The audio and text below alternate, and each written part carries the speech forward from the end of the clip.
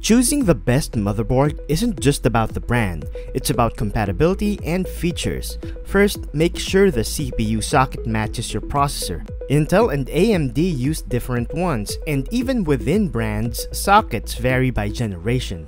For AMD, Ryzen 3000 and 5000 series, CPUs use the AM4 socket, while AMD 7000 and 9000 series CPUs use the AM5 socket. For Intel, 10th and 11th generation CPUs use LGA 1200 sockets, 12th, 13th, and 14th generation use LGA 1700 sockets, and the newest Intel Core Ultra processors use the LGA 1851 socket. Then, check the form factor: ATX, Micro-ATX, or Mini-ITX, depending on your case size.